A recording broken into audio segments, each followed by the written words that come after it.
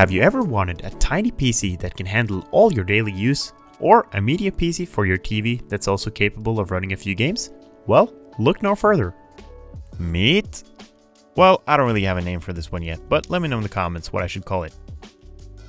Anyways, this case is fully 3D printed and measures only 210 by 210 by 66 millimeters, giving it a total volume of only about 2.9 liters, which is in fact just about the same size as a 1 kilogram filament spool box. Speaking of filament, this case only requires roughly 450 grams of filament to print, and believe it or not, all the parts can actually be printed on small printers like the Ender 3 or similar. Though, one thing to keep in mind if printing this on a printer that's barely big enough: if you have a magnetic bed like me, please be aware that the warping forces in the plastic may actually cause the corners of your bed to lift up like you see here, though this can easily be fixed by adding some small clips to the corners. But lazy as I am, I printed this on my CR10 with ears on the corners just to make sure those corners would stay down, which I recommend doing if you have that spare room on your build plate. This case was designed in Shaper 3D, and all files are available to download for free in the video description. This time I'll also include the step files so that you can easily modify the design in your preferred CAD program. I printed this case in two different colors, all black and all white. For the assembly, I'll be building in the white one. This case is incredibly easy to assemble. The motherboard standoffs will thread directly into the chassis with some downward force.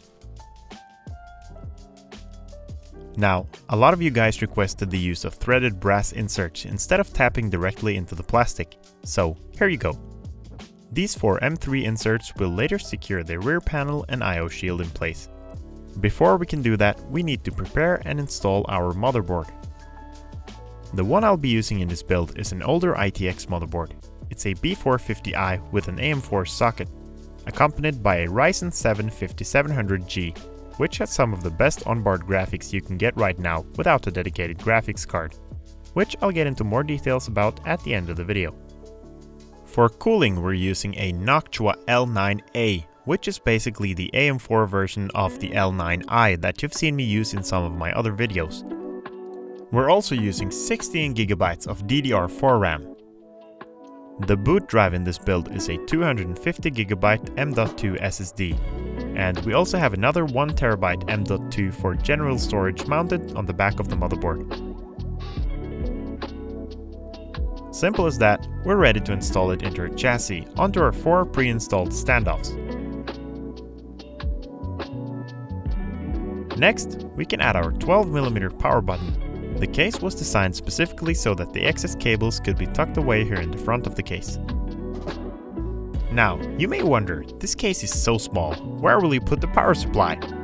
So, I did some testing and figured out the best way is to place the fan facing down towards the CPU cooler, making sure they cancel each other out so that the temperature stays super low. It's kind of like noise cancelling in headphones. If one fan cancels the other at the right speed, they will completely cancel the heat. Alright, enough joking. I'll actually be using this 250 watt Pico PSU. It's got an 8-pin CPU power connector, power for a hard drive, and a 4-pin peripheral connector. What's so cool about these power supplies is that they actually plug directly into the motherboard, taking up pretty much no space at all inside the case. This sounds really great and all, but there's a downside. It requires an external power brick instead. And the one I've got here is a 12V 20A 240W power brick, which should be able to deliver more than enough power for this build. I'll be linking to the exact one I'm using in the video description. Now let's plug in our CPU power and tuck away all the cables that we won't be using. The power connector also needs to be mounted to the rear panel before the rear panel can be secured in place. This case has been designed with easy assembling in mind, so the top cover will actually just slide directly into the main chassis, meaning the rear panel is what keeps everything locked in place. We can now install our I/O shield and attach the rear with 4 M3 by 10mm screws, and we're done. I'm so happy with how this thing ended up looking. Fits perfectly into a minimalistic setup and is perfect for people who want pretty good performance in a discreet small build for daily use and some light gaming.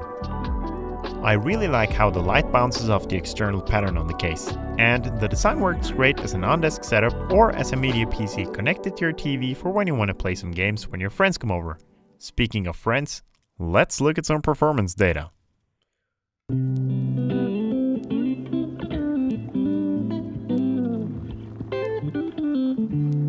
What really surprised me was how well this thing actually played considering there's no external GPU. So I first tried launching Fortnite at 1440p high settings, and we're looking at about only 25 to 30 FPS on average, and I even experienced some choppy framing stuffs. But when scaling it down to 1080p at medium settings, the game ran like a dream. Still plenty of detail and a stunning 80 to 90 FPS steady all over the map, which felt super smooth and was very enjoyable. Even with an average temperature of 89 degrees, the game still ran super smooth. Moving over to Modern Warfare multiplayer. Playing at 1080p low settings, we're looking at about 25 FPS on average, which is really not good and it felt very choppy. Scaling down to 720p low settings, I got about 35 to 40 FPS on average, which was playable but not the best. Call of Duty also seemed to run a little cooler than Fortnite. In Warzone Resurgence at 720p low settings, I got about the same 35 to 40 FPS on average. Here also playable but not great.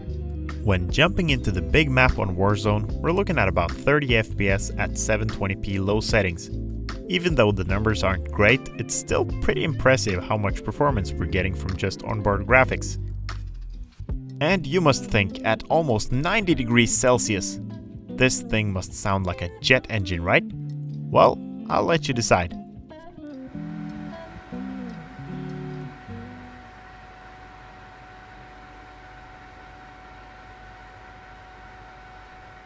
To me, it sounds kinda like a PS4. And you know what the craziest part of this is? Even after hours playing at 85 to 90 degrees, the plastic has not melted. It's still whole. How? This thing is printed in PETG, which has a much higher temperature resistance than PLA, which is commonly used in 3D printing. For a tiny build with poor airflow like this one, I would not recommend using PLA, even though I did say in another video that PLA was okay for PC cases, but that was under the condition that there was actually a continuous airflow, which this case simply does not have. A design like this will simply recirculate the hot air exhausted from itself, so the temperature will stay a lot higher than if the air was pushed through and out the other side. Overall, even with the high temperatures taken into consideration, I'd still call this build a success. I'm so happy with how it looks and performs, and clearly the CPU can handle the heat. All parts used in this video will be linked in the video description. 3D files, including step files, are available to download for free through the printables link. If you enjoyed this build, feel free to leave a like or subscribe to my channel for more content like this. Thank you for watching, and I hope to see you again in my next video.